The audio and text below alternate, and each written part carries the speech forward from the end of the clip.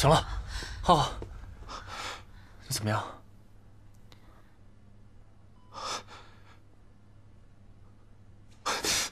宋瑶呢？宋瑶呢？他刚刚做完手术。浩浩，你慢点。哎，走。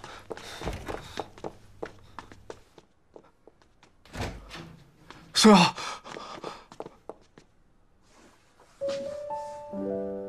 季承川，医生，他眼睛啊，他已经在火灾中尽了一些义务，已经拿出来了，没什么大碍，休息几天就好了。谢谢。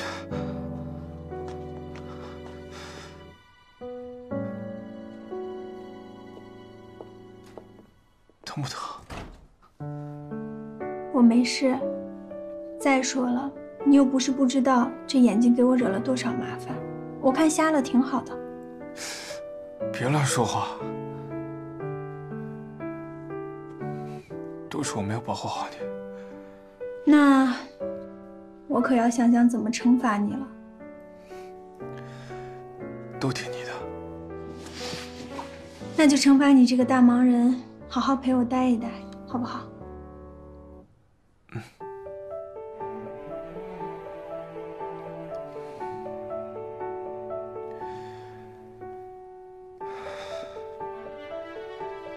对不起，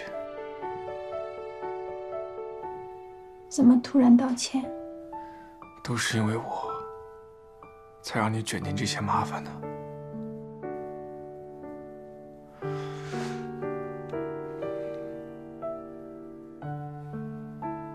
你还好吗？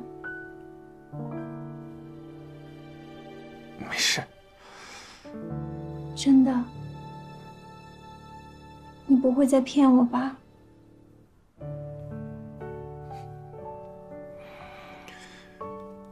我不会骗你的。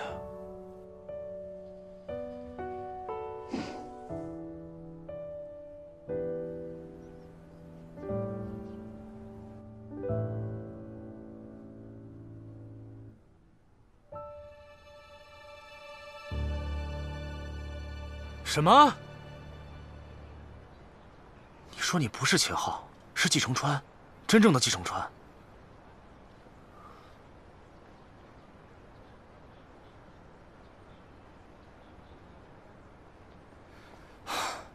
再也不用担心被查出来是冒牌货了。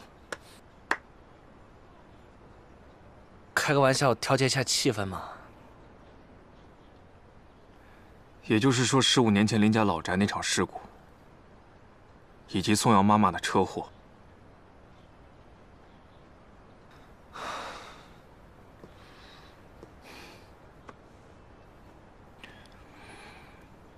还有康经理，以及前几天医院的火灾，都是同一个人做的。这个人肯定是受人指使。你觉得会是谁？季红林，因为我记得15年前出事故之前，他也出现过。可。 他是你亲生父亲，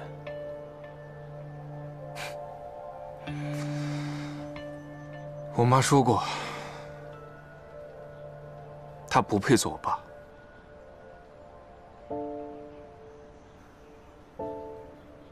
那你就是季承川这件事情，要不要告诉宋瑶？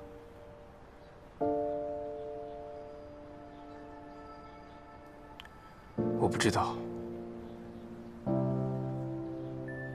因为无论是15年前，还是现在，他和他妈妈都是被无辜牵连的，被季红林，被我。预备了，3、2、1，开始。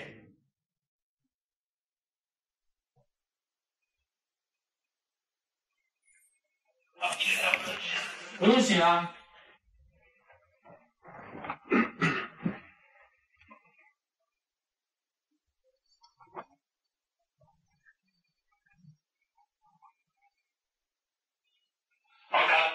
来 ，OK。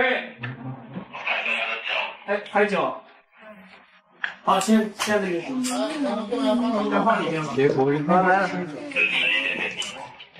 好，有的。OK。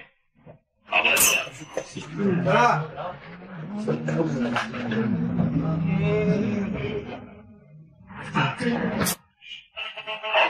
看。OK。好，手持拍5为止。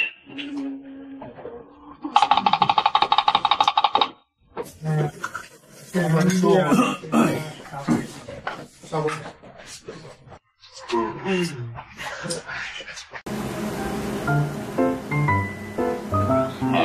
好看。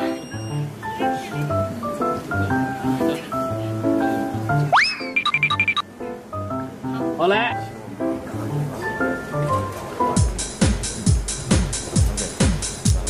然后就把手放给他，踮起脚尖，用一个强烈的、热烈的回应着季承川。